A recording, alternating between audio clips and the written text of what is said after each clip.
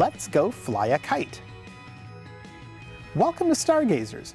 I'm James Albury, director of the Kika Silva Pla Planetarium in Gainesville, Florida. And I'm Dean Regas, astronomer from the Cincinnati Observatory. Springtime is known for great kite flying weather.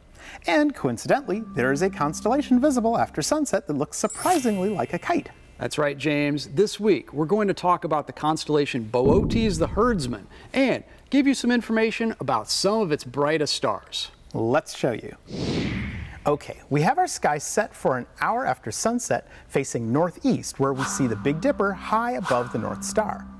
If its cup was full of water, it'd be pouring into the Little Dipper and overflowing onto me.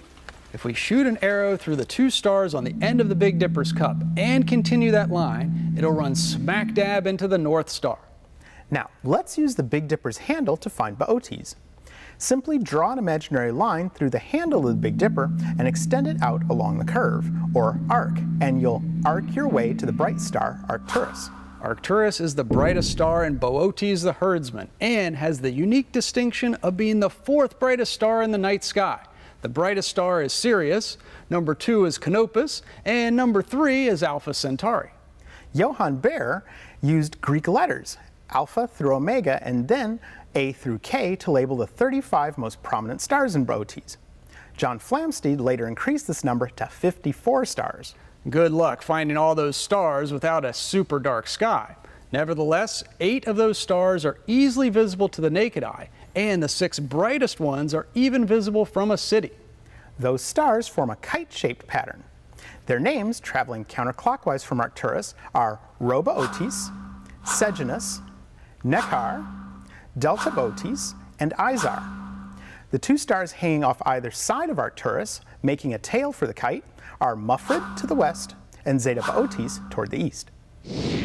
Arcturus got its name from an ancient Greek word that meant guardian of the bear. This makes sense since the constellation of Boötes is right next to Ursa Major, the Great Bear. Arcturus is almost 37 light years away from us and is a red giant star about 110 times brighter than the Sun. It is also estimated to be slightly larger, mass-wise, than the Sun, and between 6 billion and 8.5 billion years old. Polynesian navigators called Arcturus Hokulea, the Star of Joy, and from Hawaii, Arcturus became known as the Zenith Star because it passes almost directly overhead, as seen from Hawaii, near midnight in the last few days of April.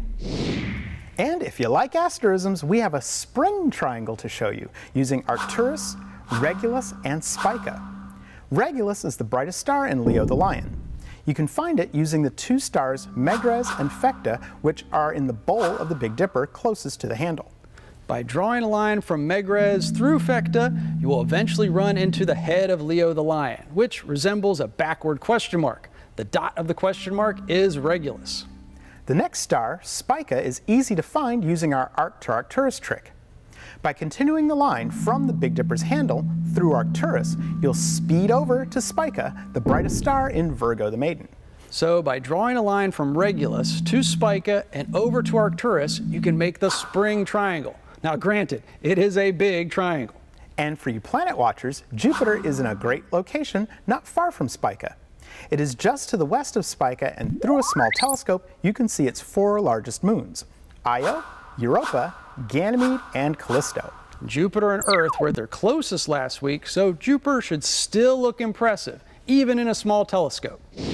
So, get outside and check out the kite-shaped constellation of Boötes the Herdsman with its bright star Arcturus. And see if you can spot the spring triangle and the king of the planets, Jupiter. It's all there waiting for you when you keep looking up.